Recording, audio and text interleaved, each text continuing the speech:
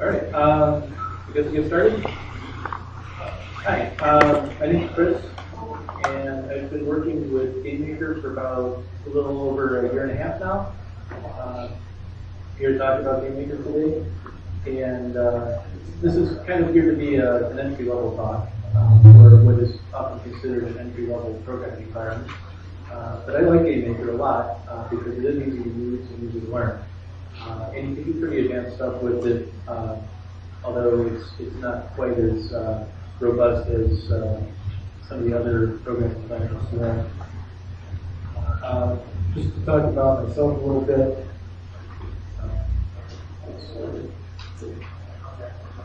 This is me. I got into gaming very young, at the early part of the 1980s.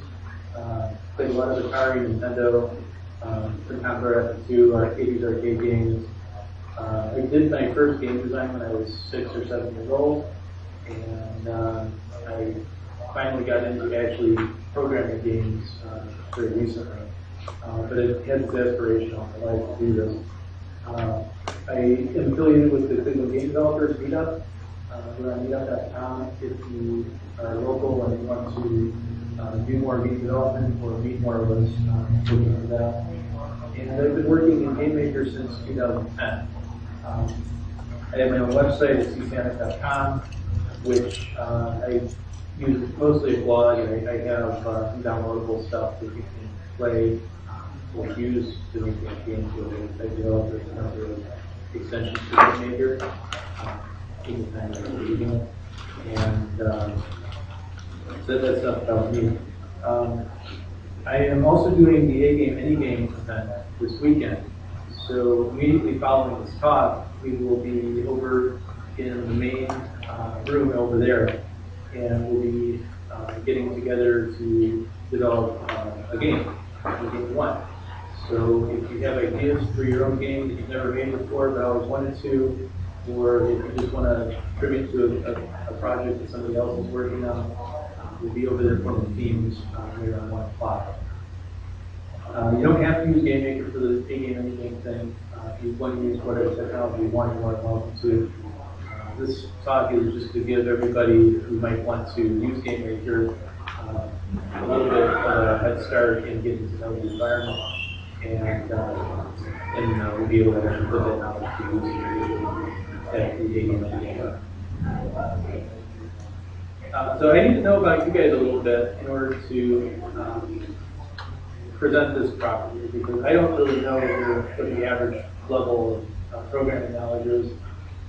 Again, this is going to be more of an entry-level talk, but I don't want to bore you guys to death if you already know a lot of basic fundamental programming stuff. So if I could get a show of hands, has anybody in the audience actually used GameMaker before? Right. Has anyone made a game, period?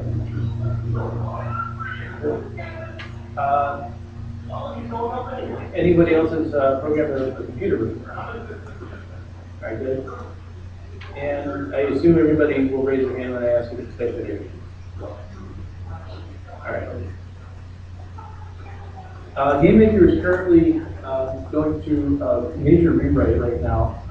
The most recent release was 8.1 up until about a week ago, when GameMaker HTML5 came out of beta. They are rewriting the underlying framework. It was originally written in Delphi C, and that code base is kind of holding. In order to better run on mobile platform and so forth, the original C++. GameMaker has its own language called GML, or GameMaker language, which has a C-like syntax, but it's a very, very simplified language. It doesn't have a whole lot of technical stuff. And it's got 2 data types. It has strings and real numbers. That's how simplified it is. And in the very near future, GameMaker Studio will be released, currently in beta, and it will enable you to target Win32, OS 10, iOS, Android, HTML5, and Symbian platforms. And it's geared toward more professional developers, priced accordingly. But the 8.1 version is what we'll be using a game, any game. For those who want it, I have coupon codes for free license to unlock the professional version. It by default has a free light version, which includes some of the advanced features. So we'll get you unlocked and use the full-blown 8.1 that they gave today for this weekend. So I want to kind of give a brief overview about what a game program looks like. This is probably typical, common. I don't know if this is universal, but usually a game program consists of a current game state, which is all your data that represents the state of the game, what the score is, where your player is on the screen, what your inventory is, all that kind of information for the game state. And then you have game logic, which is the rules of the game, the rules that the program operates by to update that game state each fraction of a second. So there's a big loop that goes on that controls the game. And it's basically what you see there. It's while the game is still running, or while the game is not over, it applies the game logic to the current game state and generates the next game state. And so this happens typically 30 times, 60 times, 120 times, very, very rapidly per second. And so you have to train yourself to think in terms of these programs that you're writing, basically executing to generate the very next step in the game in that small amount of time.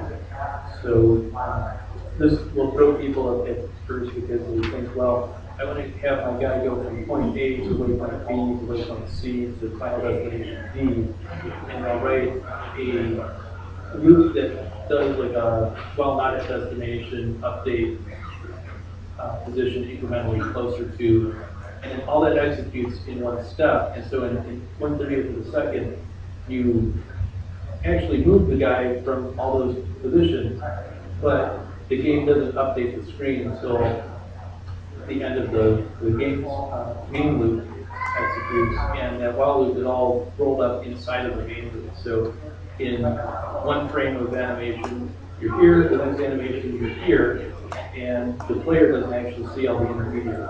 So you have to be cognizant of that. I'll just get right into Game Maker and talk about the very first fundamental in Game Maker. I want to switch over to the Game Maker interface, and this is the program that's running. Over on the left-hand side, we have what we call a resource tree, and these are all the things in your game that you can build and then use the building blocks to make it. The first one we'll talk about is a room. And the room is basically a place where stuff happens in the game. So I'm going to create a room right now. And I'm going to rename it.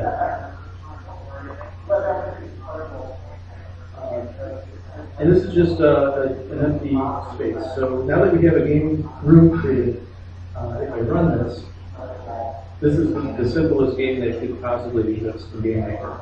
It's not really a game, it's just, it's the simplest program. I don't doesn't do anything, this is what the room. So in the room editor window, we have settings. You can control the height and width of the room. And I'm going to change these. Hopefully this will fit on the monitor. And when I set the background, you can have picture image background, and you can have a flat background color. We're actually going to build Space Invaders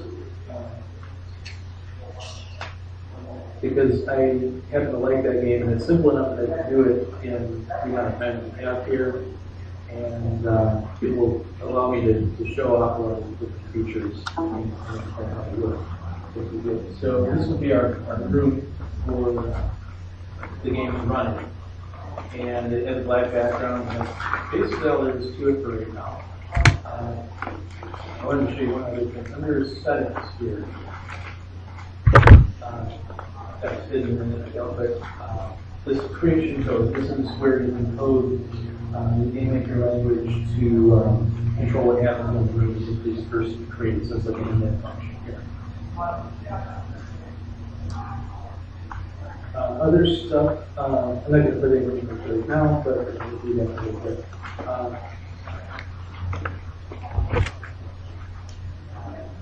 So other stuff in the resource tree that we have to build here, we have objects, and we have sounds and sprites. And the other stuff is a little bit out of scope. I'm not going to deal with background and balance or scripts. Might do a script, but all these other things are resources of different types of communities building blocks in the game IO. And so we'll talk about objects just briefly.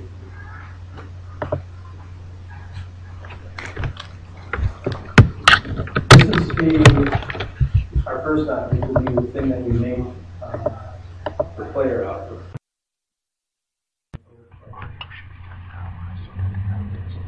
And I preloaded for this game project, I preloaded a bunch of sprites. So sprites are your graphic resources, and they can be animated. They consist of multiple frames of bitmap data. They also consist of metadata that gives you some variable or constant data that you can access in order to draw movers and spread around. Let me just select the players right here, regular outline. And so we have a player object, and we put the player into my room.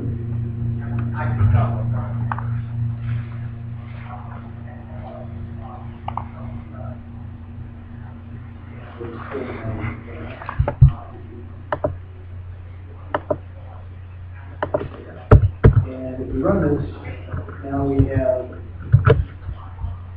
a stub of a player object in the room, and you can't control it with the program.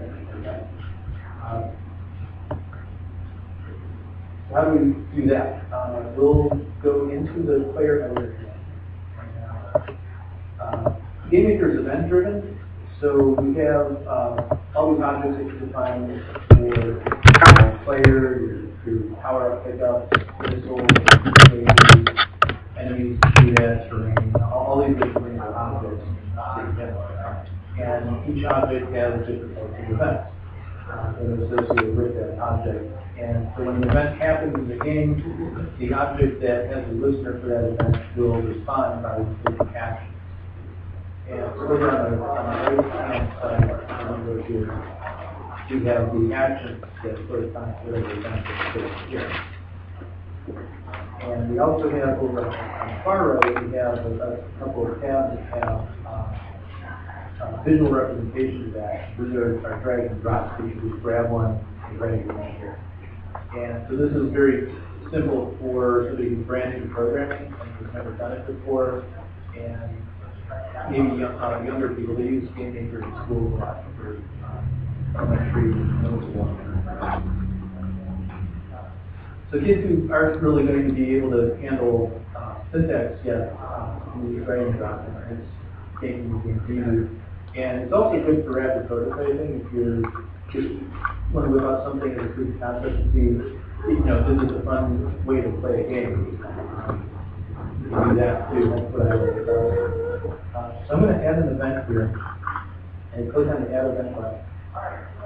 And we need to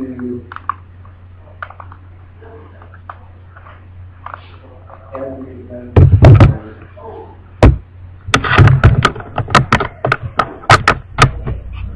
Let's do the control. So in the event add window here, we have a bunch of different types of events that we can have. I'll just go over this briefly. So we have create and destroy. These are what happens when the object is first created and then if the object is destroyed. We have alarms. These are basically timers that you can set up and trigger to go off at a certain time. And the event for the alarm that happens.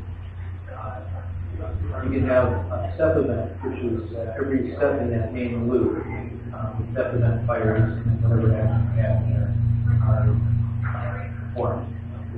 Collisions are really important in games because you can detect when you're hitting things or when you encounter an obstacle. So you have collisions with other types of objects. And you can have a couple different ones. Keyboard, which this types of key is down, press down. With key press, which this is the event for it triggers just in the first frame of for the first step in the game when the key is actually pressed down. And after that, the key is held down, the key press event doesn't fire each step. But if the keyboard is out, it fires every step that the key is held down. And then key release, when you release the key, this event will fire. We also have some mouse stuff. Basically, it's not going to do anything else, but have mouse events to precisely right touching button, you can detect if the mouse entered a region or collision box for your object, whatnot. Let's do a keyboard event for the left arrow. And you have a number of different options for how we can handle the action. The way I'm going to do it is use the variables for the object. We didn't program in the end, but mainly there's a lot of built-in variables that you don't have to program. It makes it easier because there's all this stuff built in. And the position of the object you have to find that a variable that I want, which are corresponding to that plus coordinates on the group. So I'm going to say when you press the left, you're going to make variable x is used by variable k. So that'll be equal to the left. And likewise, we'll have the keyboard right button. You're not.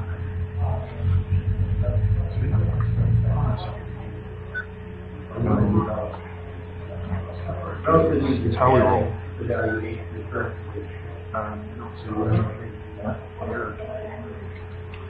If you did do the absolute 8 for now, if you build this, control, now, if you go up and into the screen, this is gone. So that's kind of a problem, because you can get lost if you're not paying attention to go up the screen and disappear. So we're going to fix that. We can do that in a couple of different ways. One of the previous variables would be the point condition statement. About here we get under different conditions.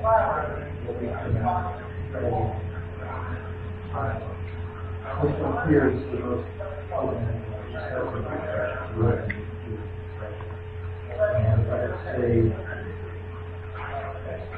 less than 0. Now, if we only do this, this fact is not less than 0. So if I reach the left edge of the screen, which is south. It does, but you're noticing you kind of go off the edge almost halfway. And the reason for that is the XY coordinates for this particular right in the center. Right. That doesn't quite work. We can modify that. The X minus right here, 2.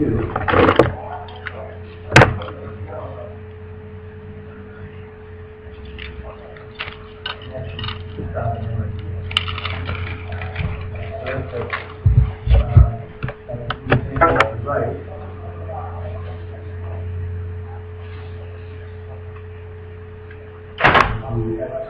Plus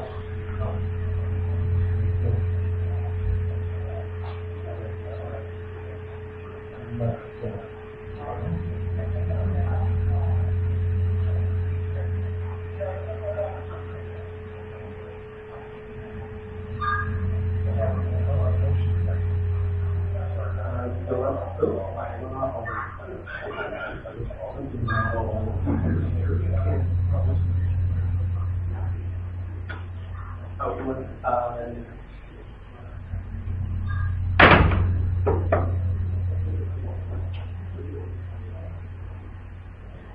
you notice that when that doesn't want to do the end turn. The right with the stage. Oh yeah, you're right.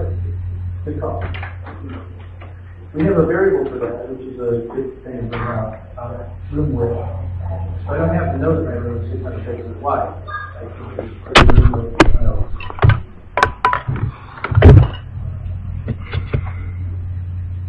Yeah, there we go. So now we have a moving player, and we want to be able to shoot stuff. You have to shoot this basically. So I'm going to create an object for that. And this one, for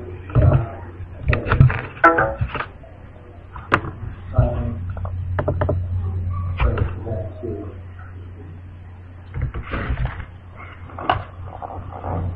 And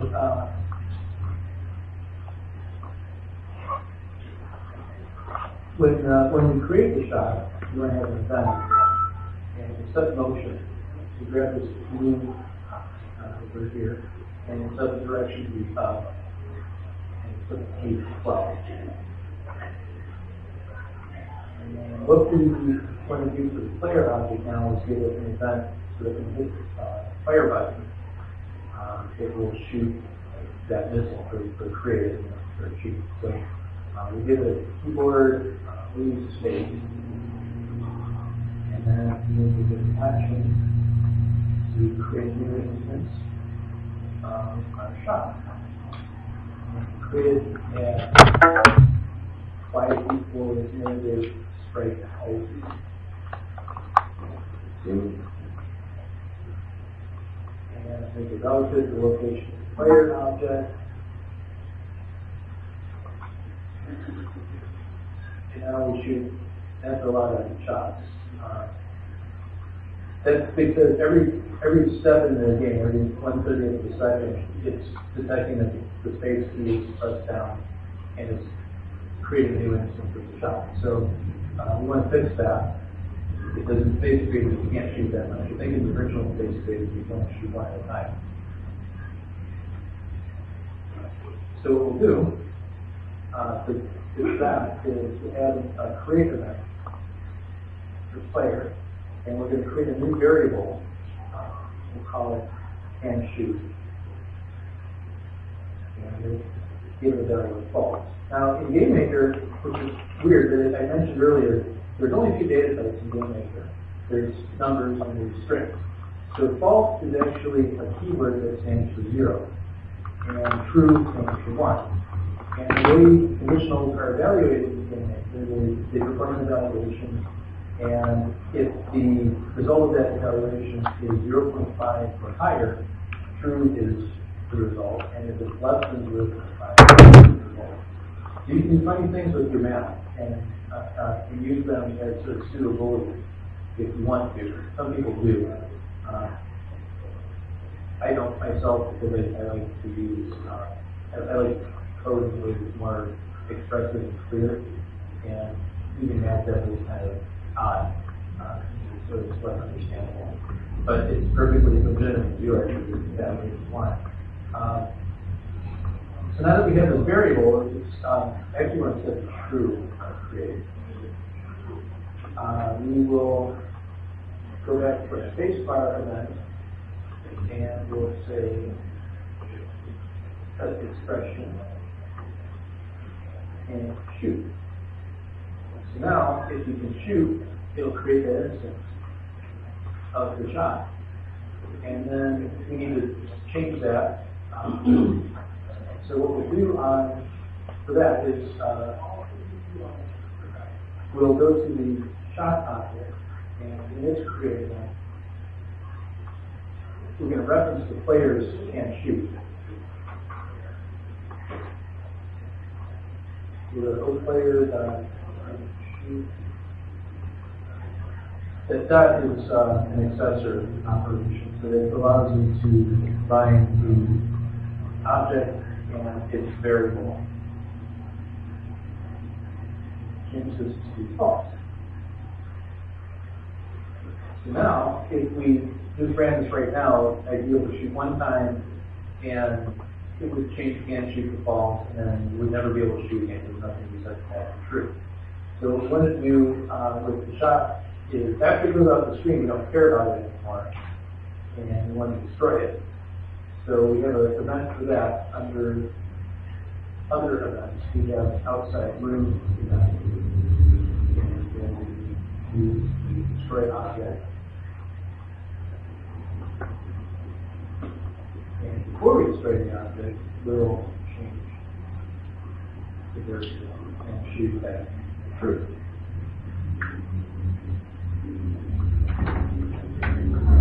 Okay.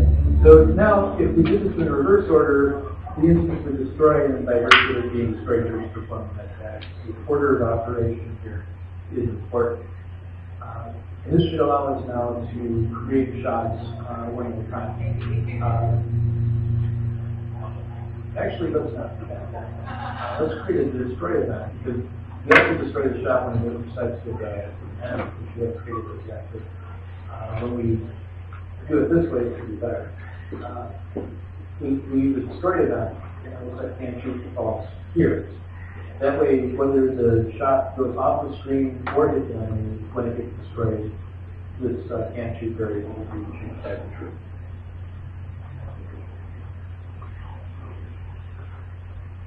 We can run that. And I'm only able to shoot one at a time. So that's what it is.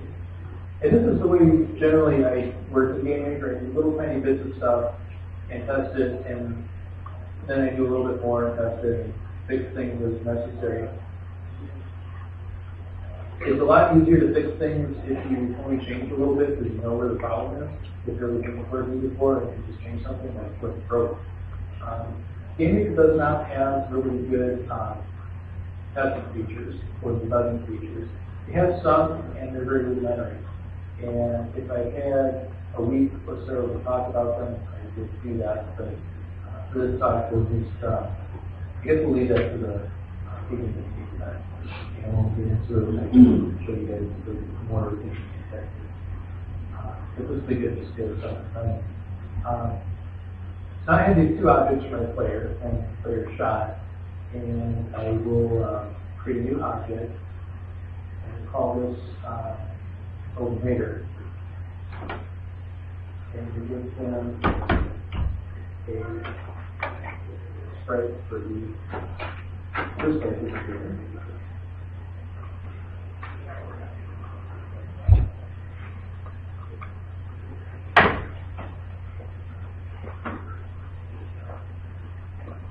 So the invader, when we create it, he's going to start moving to the right. So we'll set motion to this here, to get on the direction to the right. Do 2 pixels per step. And we know that in Space Invaders, when you hit the edge of the screen, you reverse and you drop down a little. So we'll do that when there's an event called intersect boundary, which just defines the actions that take place when the object encounters the edge of the room. So the room has 4 boundaries: top, left, right, and bottom. And when you intersect the boundary of the room, this event will fire. What we'll do for this is we'll use another variable, the built-in giving us a variable. This is called direction. We'll add 180 to direction. And so directions in GameMaker are based off of 360-degree circle. 0 degrees is to the right, and 180 would be to the left. And by adding it relative, each time it encounters the left or right edge, it's going to add 180 degrees to the current direction. So when it hits the left edge of the room, it'll add 180 to 180, and it'll wrap around at 0 degrees and break on right. And we want to also drop it a row. So we'll say y is sprite height. which is relative, and that'll drop it down in addition to reverse the direction. Now we have to add the later sort of game. Put in here. Start to show, and scroll down. So you move it over to the right. When you get to the edge, you should drop down and go over. Wow, it does. Good. Nothing happens because this program is lost.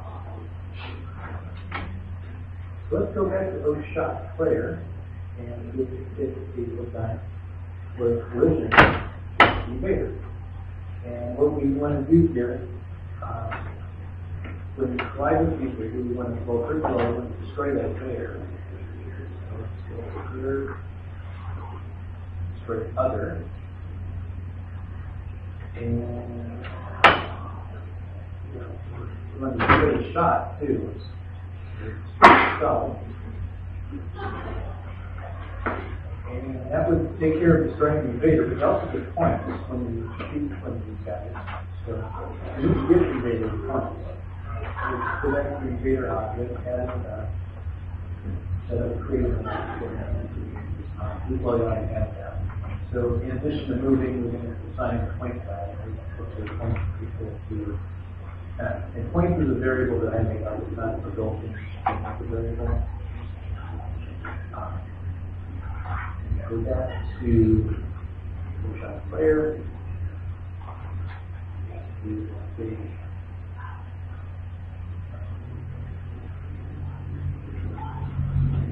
Under the score, we have the score of the subject score. Prior to destroying the invader, the subject score is equal to other points. So in collision, this is a nice thing about collision. We have two variables, self and other. And self is a pointer that references the object that is handling the event. And then other is the other object that is collision. So I don't have to say O invader other, or I have O invader dot point. If I say other dot point, it just knows the object that is collision. It happens to be the collision. Paper outfit.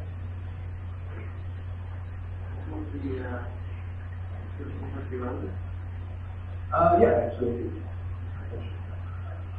We'll do that. We build this now. She just disappears. So, and then you notice up in the top, in the title bar of the window, it gives you a score. And so I think we need to have an explosion effect to make that a little bit more interesting. I think these are just professional issues. I can add this.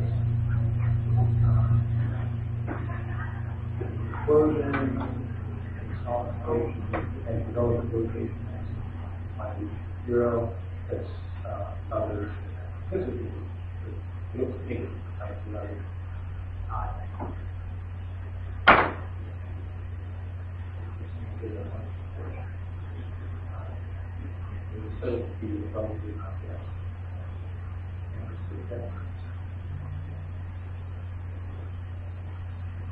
So we have a nice explosion now. So it would be cool if we had sound effects for that too. And I have preloaded some sounds. So we'll play it some.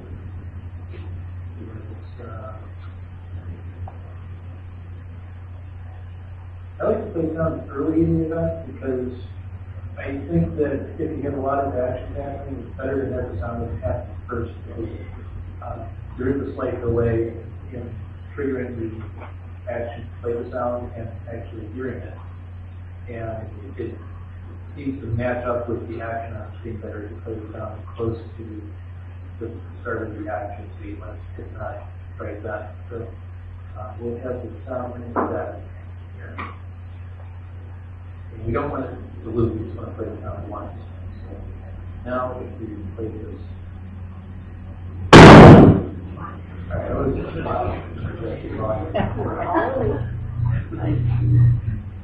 Hopefully that will be used to start. All right, so now we have a working invader. Let's add a couple more to our room. Click in here. And you can see here when I'm clicking, it's actually placing it on this grid. And I don't really mind that because Space Invaders kind of plays on the grid. But if you want finer tuning with that, you can turn the grid off or adjust the snap to 0 to 0 and that will allow you to have a little bit finer control over where the object of space is held. But this works pretty well for Space Invaders because everything kind of in the rows. And we've got 8 there, and Space Invaders in the arcade 11 in the row. Skip all of us. Now if we play this,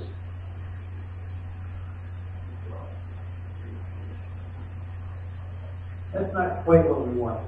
So each individual guy is colliding with the wall and turns backwards. So we want all of them, so the whole formation should reverse as soon as the lead guy hits the bench. So let me fix that. This is the first thing that's actually a little bit tricky. It's not as straightforward as just drag and drop. Yeah.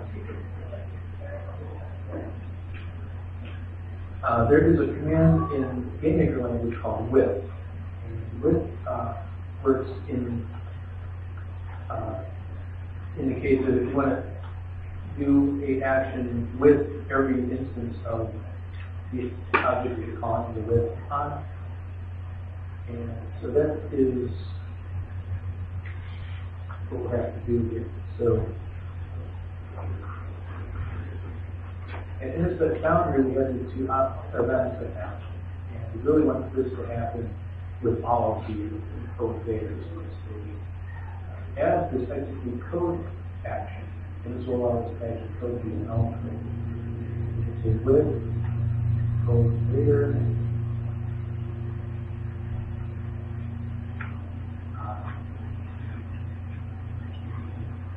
Direction plus equals 80 y plus equals straight height.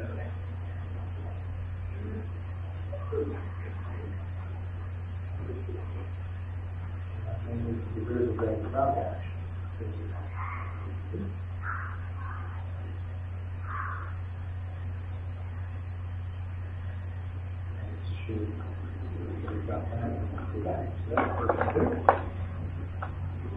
So let's add another second row of figures.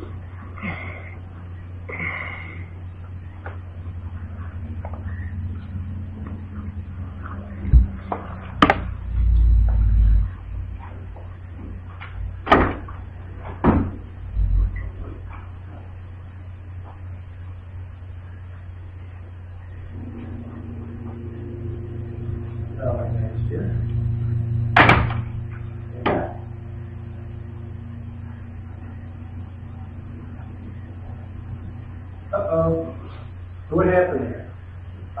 Everything was fine until we had the second row. So what's actually happening here is when both of these guys hit the right edge of the wall at the same time, they both have this width block that happens that reverses direction. And so the direction is now being reversed twice. And so reversing twice, it just continues going to the right, and therefore it's still in intersect boundary condition with the right edge of the room. So it continues triggering that and dropping a row each time. So they just go to the right and just drop off. That's not what we want. So how do we fix that? Well, we'll have to go back in here and we're going to need to create what's called a trigger. So if you go into the resources here, there's find triggers. Add a trigger called name it trigger at edge. And return condition at edge. Now at edge is just my name of the variable, it's not a built-in trigger. So we set that. instead of executing this code here, we're going to add the trigger event to the OInvader object. Copy this code here, here. And we'll just set the variable at edge equals true.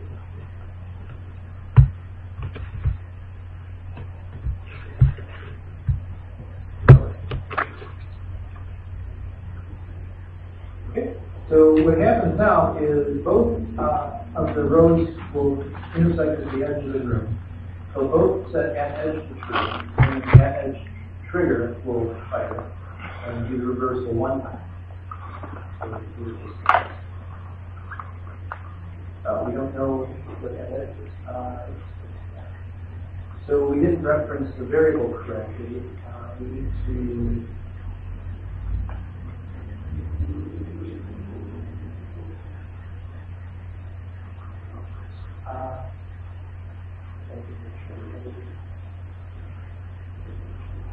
it's actually the same as a global variable. We don't really need every invader now to have its own at edge variable. We just want a global at edge.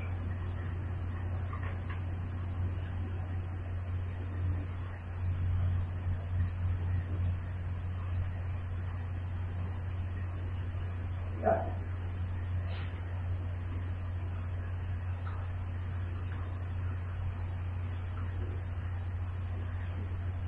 Oh, I see. We didn't actually create the global variable until the interface boundary happened. So when the game's trying to run at first, thing isn't at the edge of the room, that variable is undefined, but it's causing the trigger to blow up. So let's actually add that to the game's creation process, because that will make sure that it happens before anything else.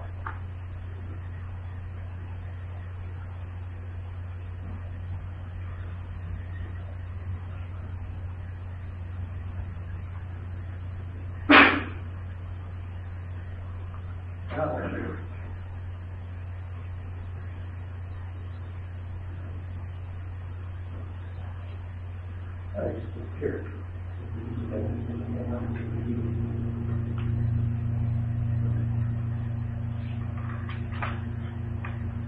So it's true. Yeah. Oh yeah.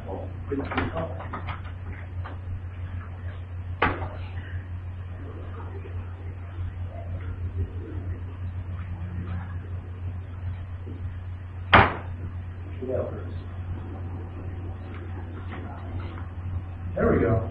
Good job. So now we have two rows of invaders reversing. We can see up. Everything looks good.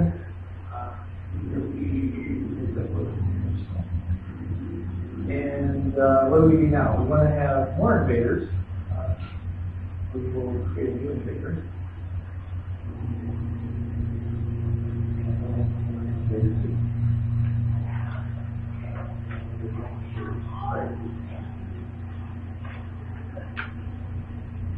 Now, we could just code all the same stuff we just did over again, but that's kind of wasteful with when you go through all that effort, right? So I'm going to make use of the inheritance feature and give the parent invader to the invader object. And that way, all the stuff that we just programmed in the invader will be inherited by the invader too.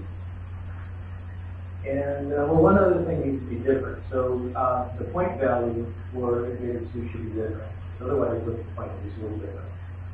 We'll add a create event here. And this is going to override the create event that we set up for invader. So we need to fix that. There is a call event action that calls the parent event. And that way, it just adds on these other actions that we talked about. We'll set point equals 20. So in the parent event for the create, it will set the motion and direction, and then it'll set point equals 10, and then in create 2, it's going to call it out, and then it's going to change point to 10 to 20. So we have two different point value invaders. And that was so easy, we can do another one. So we'll duplicate this guy, and we'll call it over to 3. And we'll change this phrase to 3. We'll take parent and we'll this point value to 3. And we'll go and add this to the game.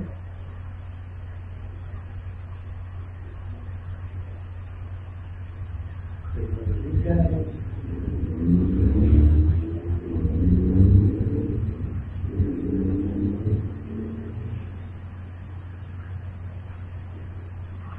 Zero.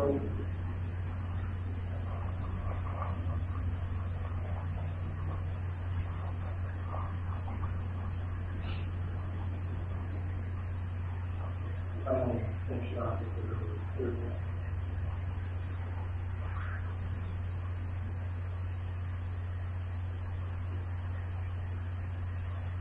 Alright, and to play that, so I'll work.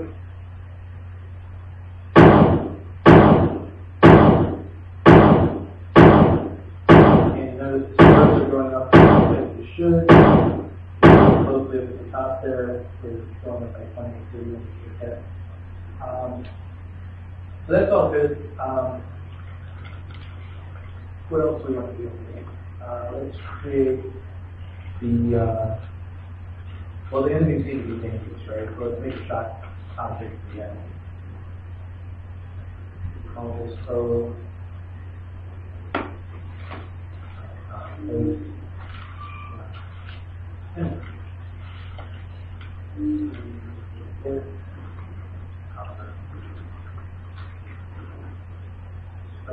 Enemy shot.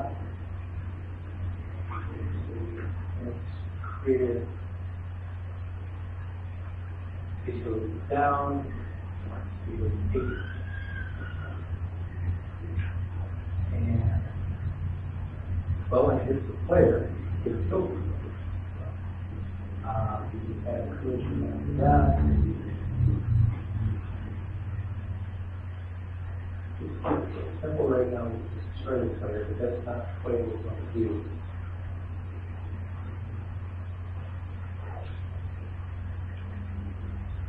Destroy the player and destroy the shot itself. And we need a way for the enemies to create a shot. We don't want them. This is something that we can just do randomly. We don't want them to be shooting all the time. Probably a good idea in this case is to half the number of shots we don't experience to a reasonable number. So what we'll do is add a 7 value. And we want the invaders to shoot randomly, so we'll create a best chance. So this will give us a 1 in however many chance of the event actually happening. We'll say, keep in mind, the 7 event is going to execute every time that the game stops, so that's 30 times a second. We need a really high number, 500. And that will give us 1 in 500 chance, 30 times a second of 155 invaders that we put in the game creating shots. So that'll be pretty frequent as it turns out. We'll keep this. Create a block. We'll create a shot.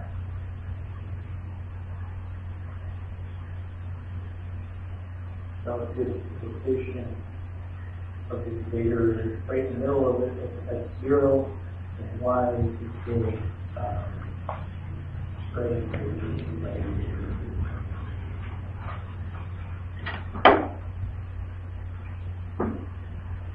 and let's put the cap in it to it. I'm sure. Add another conditional. Then that's the count. How many shots is this? So we'll check. This count here. But the number of enemy shots is smaller than 3.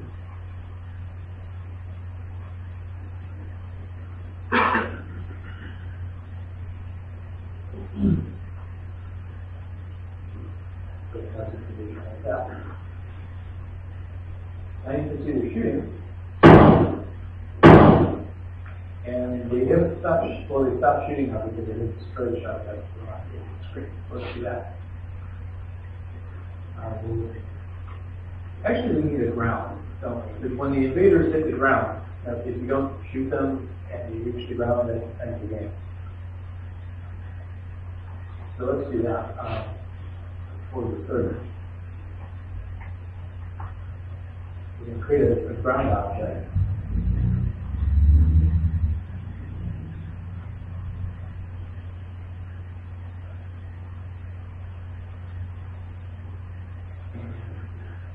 Ground line.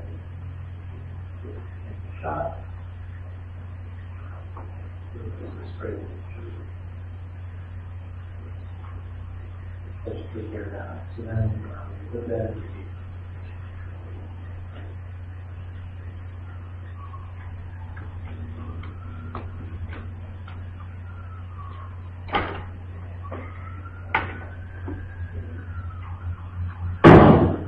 so now we have shots that destroy when it hits the ground and fire. That's pretty good. Now, one of the things with Space Invaders, when you start the game, the enemies are moving pretty slowly, and these guys are moving a little bit faster than they like to be. But more to the point, when you destroy enemies, the rest of them speed up more. So we should program that in. Put that to Invader here. Do a little trick. Set the speed here equal to, what's the speed we want to get the last one? Say 25 pixels per second. And if there was only one in the game, that would be, but we want the rest of them to, when there's more of them, we want them to be slower. We'll divide that by this number. This is a game maker function. And we'll just do instance number on Invader. So if we had 0, that would be a problem if we were still calculating. We find a 0 here. This would not be calculated if there wasn't Invader improvements. We don't have to worry about checking divide by 0. So we're good. Now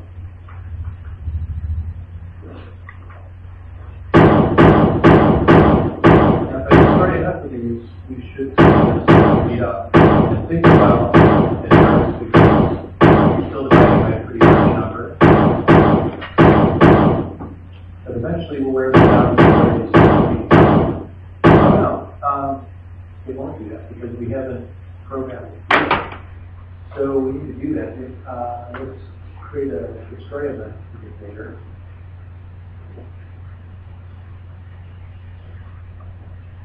We have all these invaders.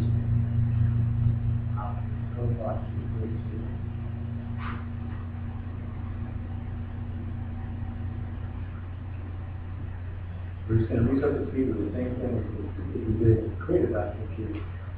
25 divided by this number.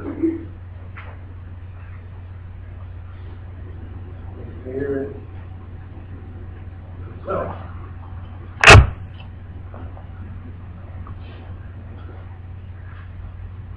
In this case, we do need to check to see if this invader is still up. So let's do that.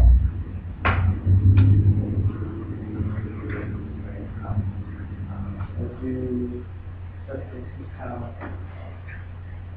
Invader 0.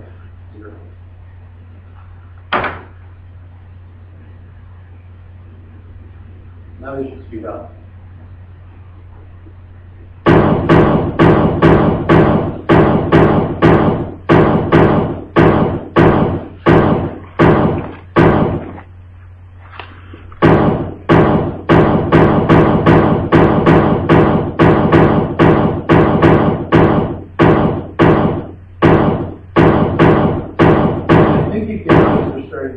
They're a little bit faster than they were before. They get dramatically more so. You get about 5 or 6 remaining. It's dividing 25 by 5 pixels. The new DVI. That's working. So when I died there, you notice that I didn't respond. So we need to fix that. I'm going to create a new object. I'm going to call this object player.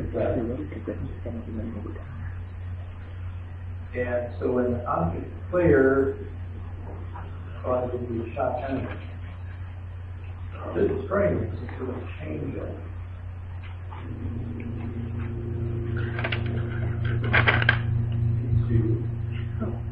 I think this value is continuous for Like that.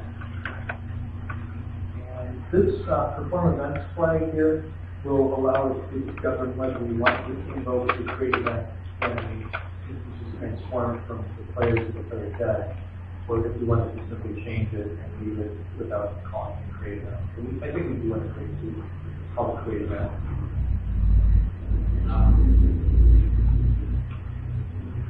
In the create event, we're going to set a timer.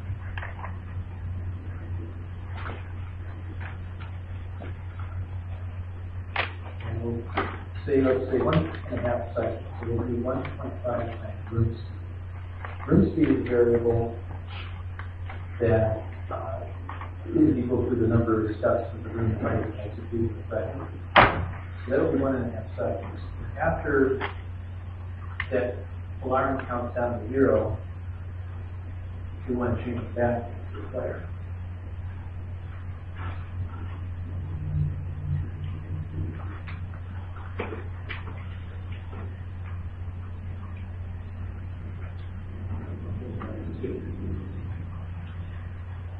What else do we want to do? Well, we want to decrement lives by 1. We haven't talked about lives yet, but there's a built-in game maker variable called lives. So equal to the end of 1. But we also want to have that variable have the value to begin with, because you can't add to one for an undefined value. So go back to your game, and we'll add that information code.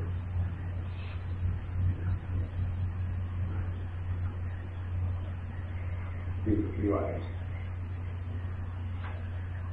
It's pretty customary.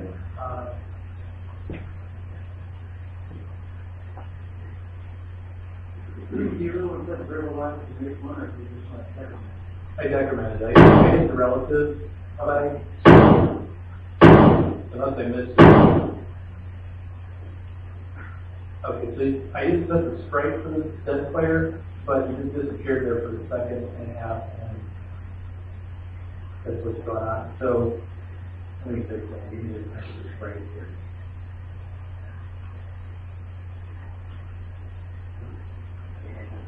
If I rerun this right now, what it will do is it'll show like an animation of a messed up player. Let's also add smoke to something. Create things. Create that. Yeah.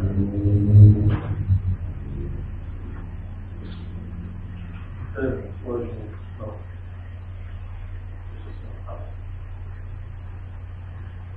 Set it relative to the player location, we'll make it the medium size effect with below the objects.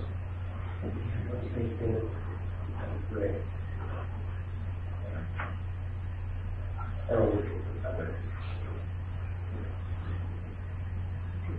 That's what happens now. And we're not checking to see if the number of lives is equal to 0 yet. So if you die, you just keep dying. And the lives counter keeps going down, but nothing actually happens. 0. So we should add a check for that. The control tab we have is check condition report. The life is greater than 0.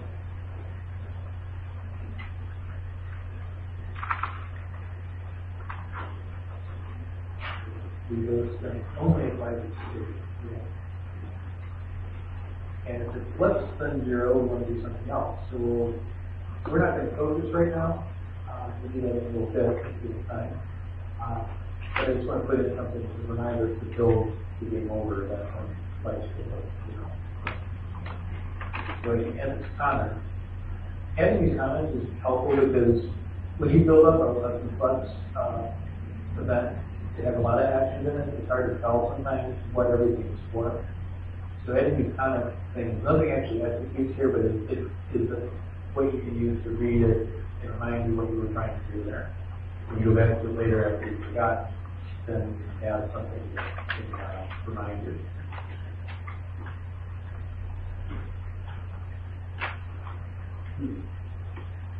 So now, when you get hit by a shot, that's what happens, you keep respawning.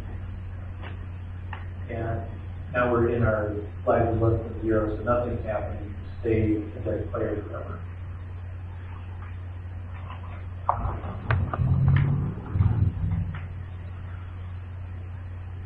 So let's actually draw the right screen to the LED handy. We want to have an object that handles all this stuff for us. Rather than putting it in the object that we already created. So I'm going to create an controller. And this is going to be an invisible controller, but I do want to give it a sprite. So I put it in the game. I want it to be visible in the room editor, but not in the game. So I'm going to find the sprite, turn it invisible. Go to the game.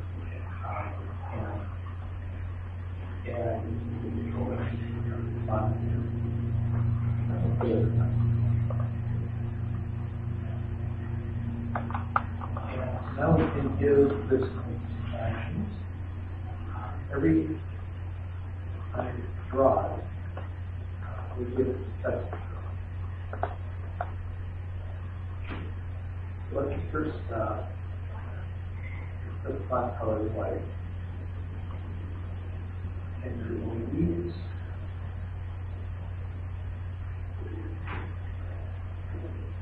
text here full draw size. So we're setting the font. We're going to be a font. I don't have any font options in the font here. So we'll just use no font and put the default in the area. If I wanted to, I can create a font resource, make whatever font I wanted, add it to the game, and then that set. This is up to draw left. And then we give it a text here. And we'll put it at 10 line. And we don't want it to be relative, we want it to be literally at 10 times.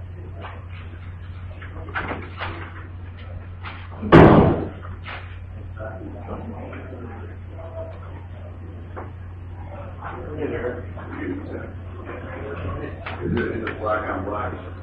No, I don't think so. It's white.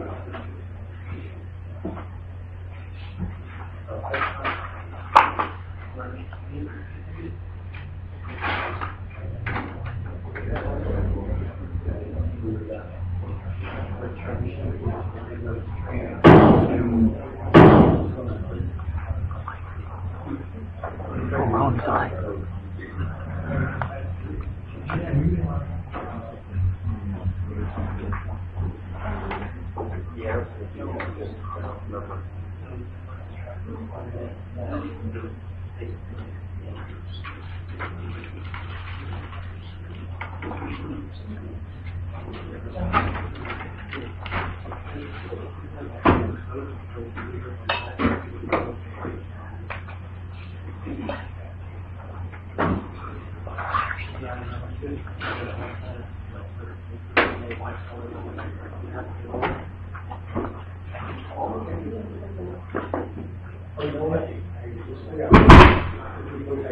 I made it invisible, and it's not drawing at all because it's invisible. Well, let me explain what's going on with the draw event. We didn't define the draw event for any of our other objects, and that they do this right. So what happens is if you add a draw event, it overrides the sprite, the default sprite, and it doesn't draw that at all. So I don't actually need to make it visible. I just have to have a draw event. And then in the draw event, none of my actions are drawing the sprite. So therefore, I'm just drawing not a super.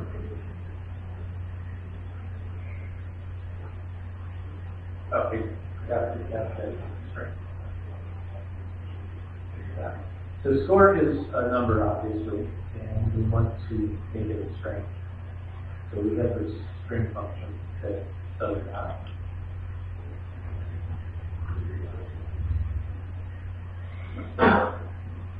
And now we have our score. And it's up at the top of the window too. And there's P&L that I could write that was suppressed, so we only have the one score that at the bottom of that.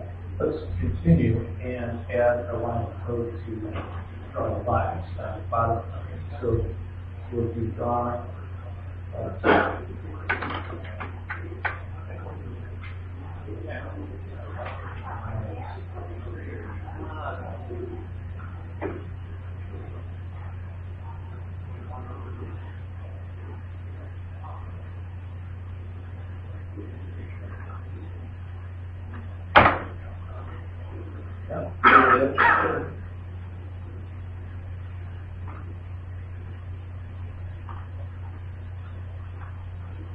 And we have down the bottom of flags 3, to the sides with flags 2, flags 1, flags 0, and we've got 1. Now flag -1. And that works. Now, if we wanted to have the game actually end and do more stuff, we could display the word game over or something like that. We could do that. Let's think about what we want to do in a game that's over here.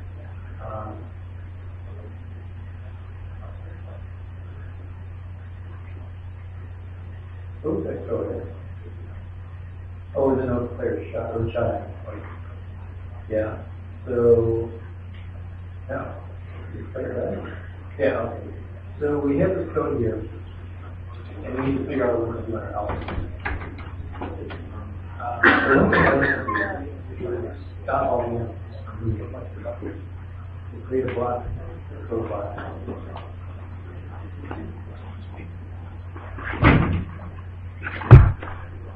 Stay with. So later, the 0, that will stop it all the place.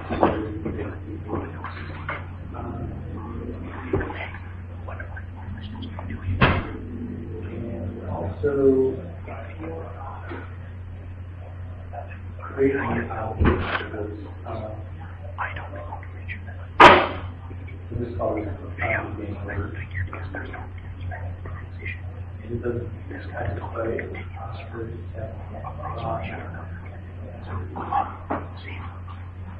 Come back before 1 o'clock to show you how to transition.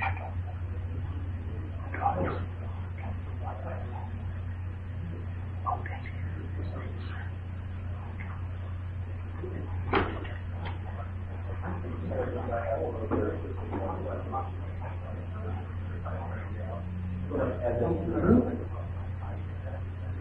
No, you don't want to add it. You want to create it when the game's over. So let's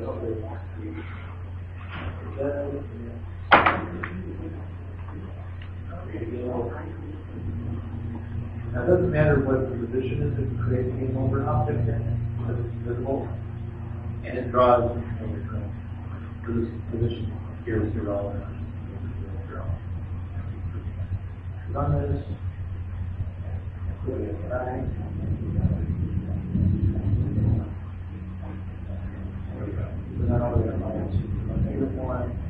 They all stop moving, the game over on the screen. It's so hard to read the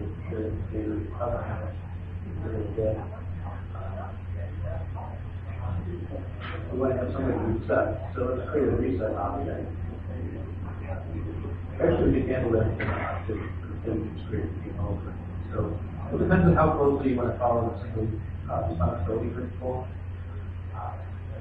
It's a good idea if you want to keep your stuff logically separate to only put stuff in there that actually has to do with the thing that it's there for.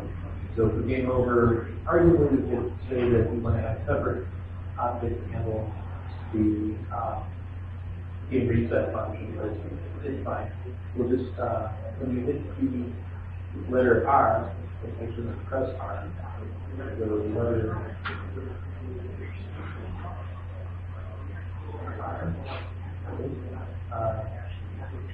Will be started.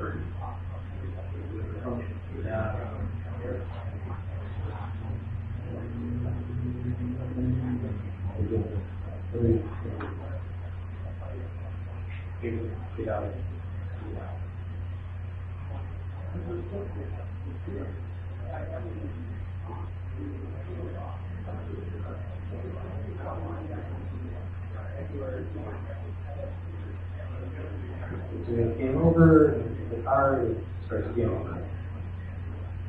Now, I have a slight bug in that it's not really making the game work for zero, so I just and I changed that.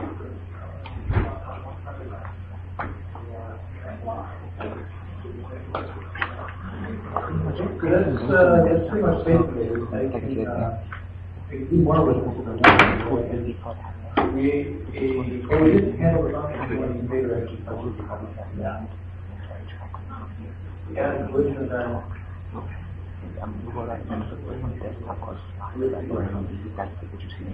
That is going to be copied into a flow that's saying for Do this on global. Let's create a global variable. when we started, and it's not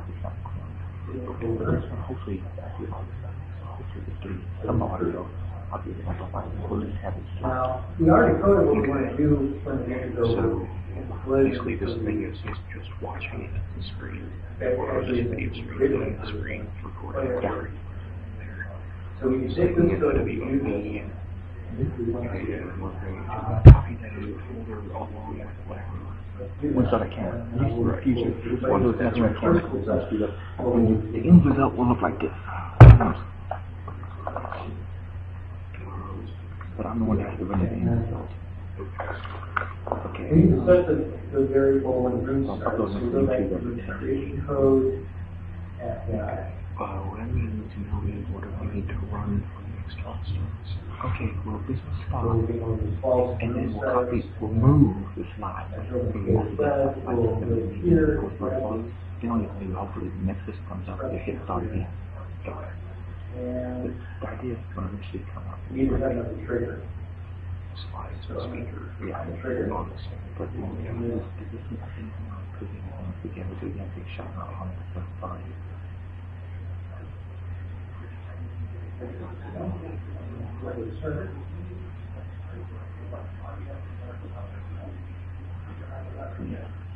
Yeah, so the down here kind of bad. And then we got, our controller, we can add the event to this trigger. You give it a rough idea. And the game Actually, then I'll shoot this one. Yeah.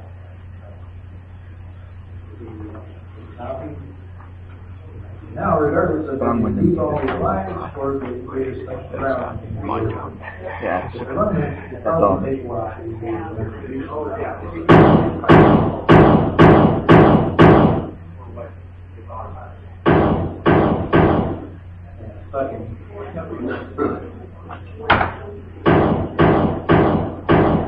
See, one of the problems that you have with testing is you have to play a while in order for the situation to rise your testing for.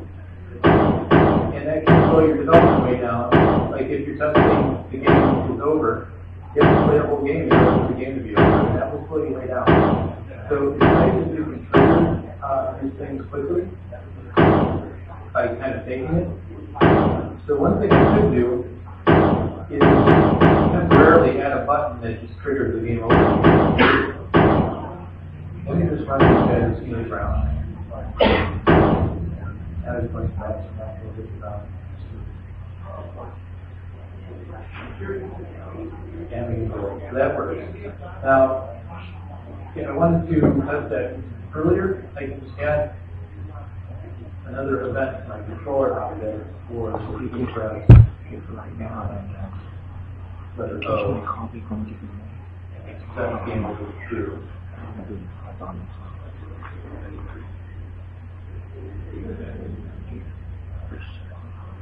That way, and then I can just set the video. Actually, you're going to be in the next. Yeah. So that Yeah, pretty my much card came is over definitely immediately, and I know that I'm being overfilled. So that is a good thing. Because it's really time consuming to test your game, especially if you have a lot of that complexity to them. And using this technique to take your events earlier, to test it, get it out of your way, is a good thing. I can continue with this, or I can go into Q&A at this point. There's more stuff I could do. I didn't program anything yet to reset the room when the lab conveyor is destroyed.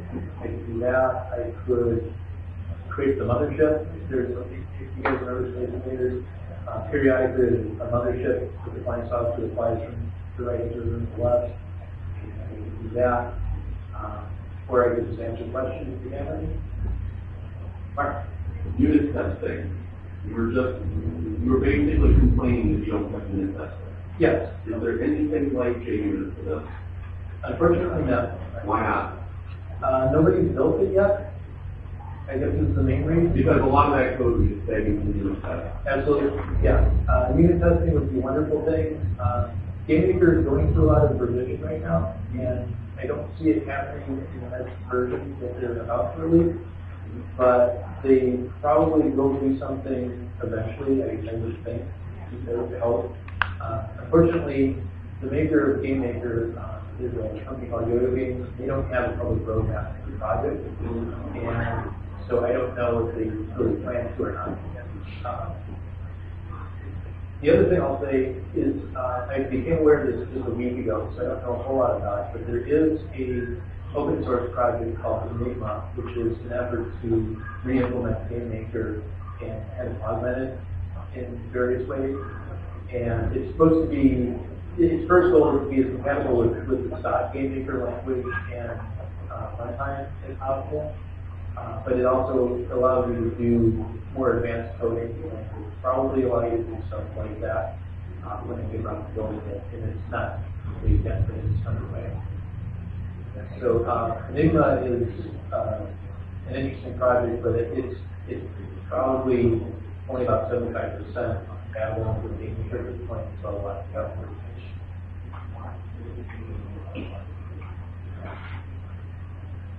Yeah, but you have these predefined variables like length of the level and so forth, and on the listing or records. Yes, there is. You could repeat the question. Yeah, the question was, I was talking about some of the variables in GameMaker are built in, and some of them I was creating myself, and I wanted to know, is there a list of what is out there as far as built-in variables? And I didn't mention it in the message. Help menu is excellent in GameMaker. You can go into this and search stuff, and there's all kinds of information here. So this is the first place to go for that.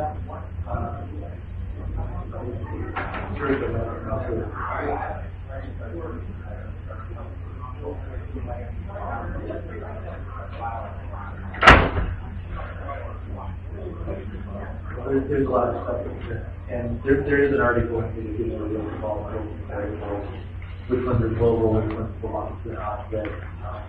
There's variables for your sprites, for your objects, for your room, and you can use all of those very handy.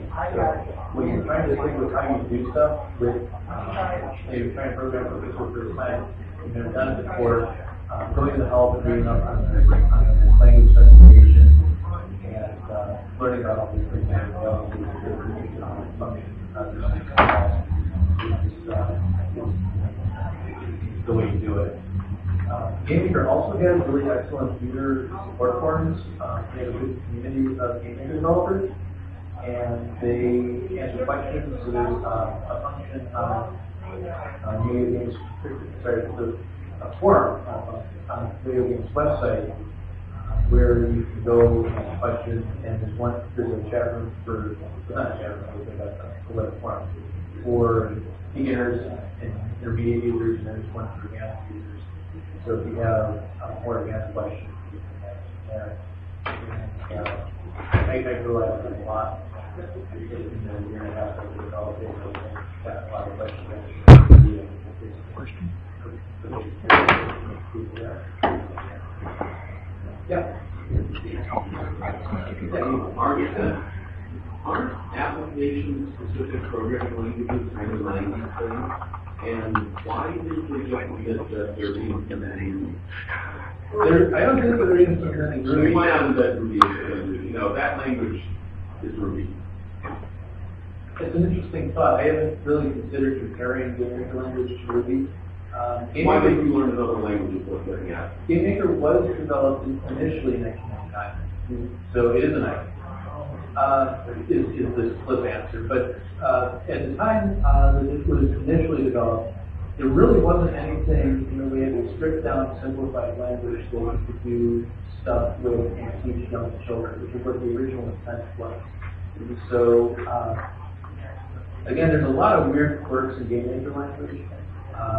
It has, so if you call a function, you can create your own functions, so they're called scripts. And the script has a built-in sequence of arguments that you can pass into it. But rather than let you declare what type of data goes into them and name them, it just gives you a generic list of 16, names argument 0 to argument 15. And then you can rename those once you're in the script to whatever variable name you want.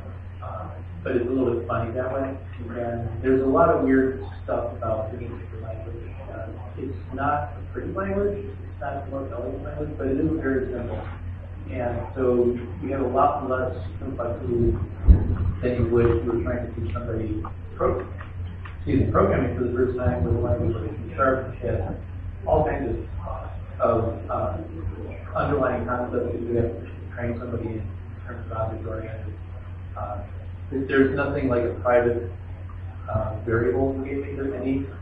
Yeah, I know, it's weird, but it's a compromise, because if you had to protect your data in objects and have access to setters and getters for it, it would be too complicated for a young child to learn, is the thought. And you can kind of learn the value of having them by not having them. It's just the way I look at it. So I actually learned a lot of good practices in programming by making a lot of mistakes in my early GameMaker endeavors. And so I would make a big mess out of things, and I'd be like, why can't I figure out what this variable is when this happens? Because I'm trying to trace the code in my head because it doesn't have a built-in other to trace it. And I well, it's too complicated and come up with a better solution. So I kind of was led by the feature's absence to recognize the importance of encapsulation, abstraction, narrative. So it has a narrative program, but you learn when to use it very instinctively when you first get started. So the language stuff with that feature. Yeah. Yes. I was wondering, is or can the output of GameMaker be storm compliant? I'm sorry, say that again? Is or can be the output of GameMaker be storm compliant?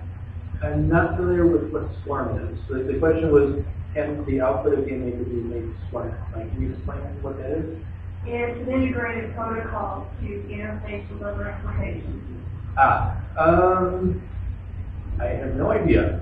I don't know. I don't know that GameMaker has output proper, for one.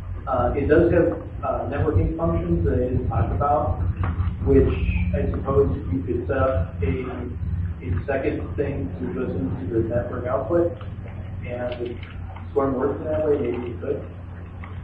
But unfortunately, I'm not familiar with the concept of address that first.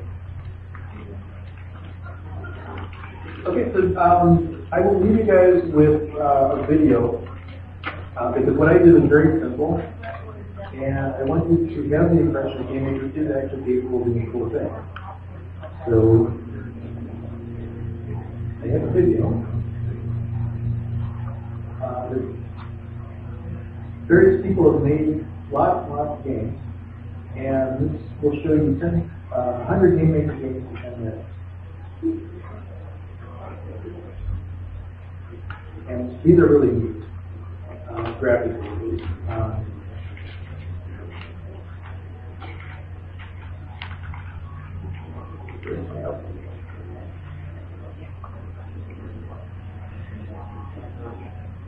side of the screen. In the upper right corner.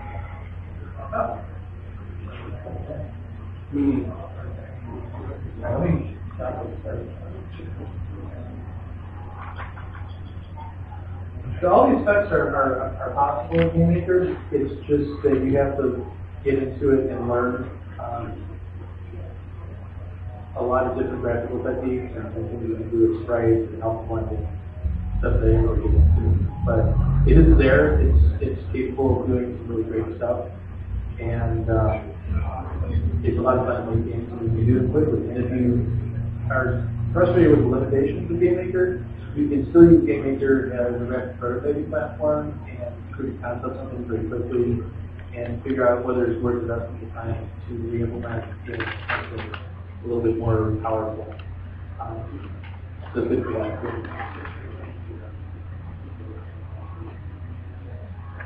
Alright, well, I will be in the main room for A Game, Any Game at 1 o'clock when we get something running.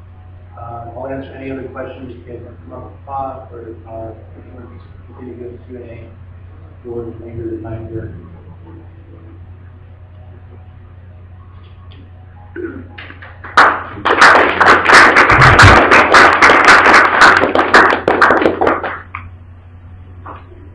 Thanks.